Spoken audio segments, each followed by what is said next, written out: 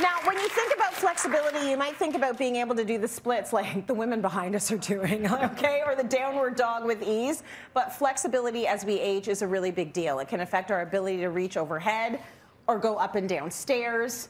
All I want to be able to do is like tie my shoelaces over the next 20 to 30 years. So here with ways to improve our flexibility is Brent, and we're so happy you're here.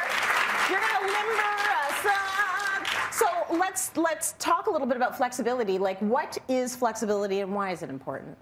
Well, flexibility is basically your ability to move your joint through a full range of motion, pain-free, right? And that's what we want, pain-free movement. Okay. And of course, as we get older, you know, we lose that. About 30 to 40 years old, you start to lose your flexibility and your mobility. Naturally, it happens, but there's things we can do to make sure that we are able to be mobile.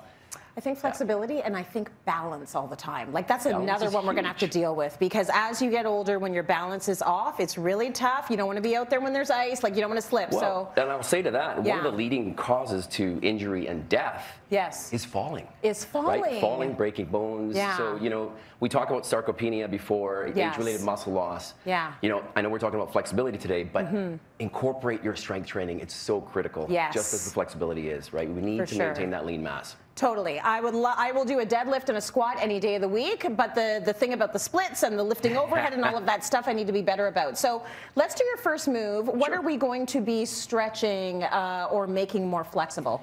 We're going to work on spine mobility. So when we get older, you lose the ability to, you know, your extension starts to decrease. And you know, the discs between your vertebrae become dehydrated.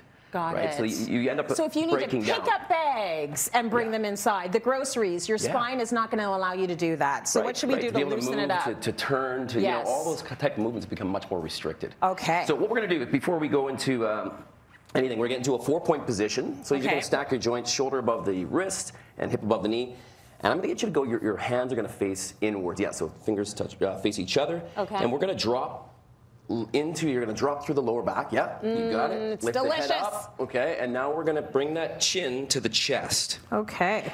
And as you're doing that, do a light push with your hands forward on that mat, and you're going to feel sort of mid-back. You're getting all those extensors stretching out. So I would do about 10 to 15 reps of this.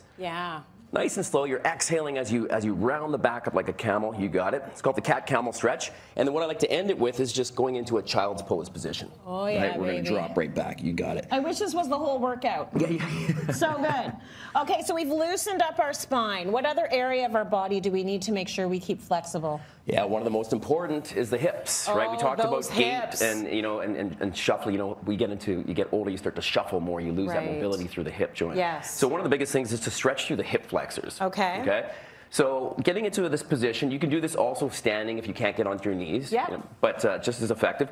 But the first thing here, you want to go into a posterior pelvic tilt. So that's pubic bone to belly button. And doing that action, you probably feel the stretch just by doing that, right? Because I'm a big archer. So for me, I have to be very intentional about scooping it under. It's less about this, you know, leaning back, getting a lot of movement through the low back. It's more about the hip coming up. Okay, and then we're going to bring that same side hand to the knee that's down, and then just a gentle lean, and you're going to feel that stretch intensify a little bit. Now, when you have tight hips, the amount of things you can't do are tremendous.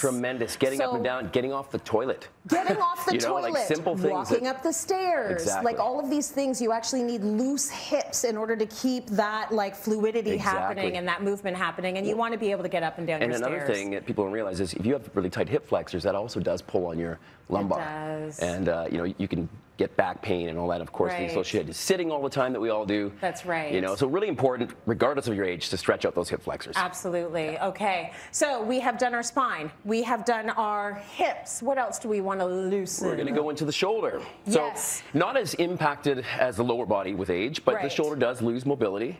And what we do here is you're going to stretch through the pecs and anterior delts, so the front of the shoulder. So you're going to get one hand extended. Other hand's just palm down, and we're just going to keep that elbow slightly bent of the arm that's extended, and you're going to gently rotate away from that. Shoulder goes towards the ground. Feel that? Yeah, I feel it. And you got to think about like putting all of the slow cooker back on the top shelf. There you go. Yes. If you don't have shoulder mobility, you can't even get your hands overhead. Yeah, or even washing your back in the shower. You know, being able to reach behind without pain or decrease in mobility. Not giving up in the middle of a shampoo. Yeah, exactly. Or a blow dry. It's like, I can't do it anymore. It's too much. I don't have much of that problem myself. Yeah. Well, you're lucky that way. Listen, talk to me a little bit about when to do and which kind of stretches to do when. So I have a hard time incorporating the stretches into my like hardcore workouts, but what kind of stretch do you do before you work out? What kind of stretch do you do after? Well, think of it this way. It's about movement prep. So pre-workout is going to be dynamic stretching. So moving through range of motion, you know, shoulder circles, the lunges, things like that. Right. And then post is going to be more of the passive stretching like we've just done here. Got it. Because after the workout, you've, circulation to the muscles, your muscles are much more pliable, and you're going to benefit from that stretch a lot more. Doing passive stretching before you work out, you could actually injure yourself because your muscles are cold. Counterproductive, isn't it? Exactly. Yeah, and you should be sort of trying to replicate the movements you're going to be doing in your workout. Getting your joints, your tendons, everything ready for that activity you're about to do. Now, for you in the audience, if you're looking for how much you should do when, Brent, when should we be doing these openers?